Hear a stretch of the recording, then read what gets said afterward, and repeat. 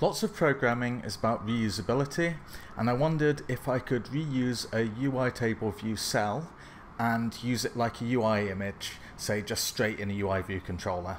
And this video is about being able to do just that. So what I'm trying to do is reuse the TableViewCell as a standard view. So for example, I have this table here, and you click on James, and I'd like to see James here. In fact, I'd like the style of this to be a cell that looks exactly the same as this. So if I look through my code here, I'm programmatically raising a navigation controller and a UIView controller, which isn't too interesting in that it just has the standard UITableView controller stuff in it, the delegate and data source. And I'm just using the names as an array there and feeding it to the cell, which is a subclassed cell, which is profile table view cell. And we set that up with the particular name. And the cell itself, we're just setting up the chevron view and the man view, which is just a profile, and we're setting up the name. Now to do so, we obviously have a nib file, and that nib file also isn't too thrilling. It has a UI image view and another UI image view and a label in the middle. I suppose there's a circular view to make this circular. All this code will be in the repo, but there's nothing, hopefully, too thrilling and surprising here. And there's a detail view controller, which is just that blue box. And what I'd like is that blue box to actually be a UITableViewCell, or in fact, what I'm going to show you now is it's going to be a UIView that's reused between the cell and that kind of container view. So I've made some changes here to the TableViewCell. This setup function now just passes the configure function along, basically passes the name string along to this profile view, which I've set up an outlet for. And that profile view is just here, and it's just kind of a container view.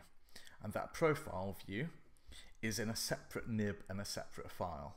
And it's this one which is going to recreate the UI view, and it's going to look, well, completely the same as the one contained in the TableViewCell. It's not doing anything different within the profile view file than used to happen in profile TableViewCell. The nib is just how the TableViewCell used to work. Used to look. So it's the same elements, the UI image view, the label, and the UI image view. And we're still referencing this circular view. So this profile view, there is in fact something different going on. We're loading the nib file from the bundle here and setting the frame and the bounds. But apart from that, it's kind of the same actions happening. So what's happened is we're reusing this profile view. So then in the detail view controller, which is here, we can use exactly the same profile view. Now the kind of tricky thing is, this will work if we're raising it from programmatically or from the storyboard. And it doesn't matter, because within profile view I've used both initializers, the frame, which is the programmatic version, and coda, which would work from the storyboard.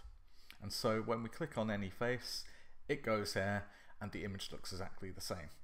So any change I make for the TableViewCell is reflected in the view, because in fact we're just changing the view. And reusing code bases, hey, it's really important.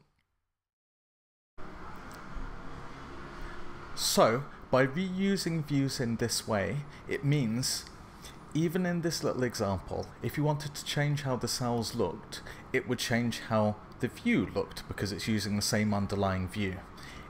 If you're using the same UITableViewCell in multiple places in your code, then you'd only have to change them in one place. This really makes a lot of sense when you have a larger code base. I hope this video has been of help to you, and I'll see you next time.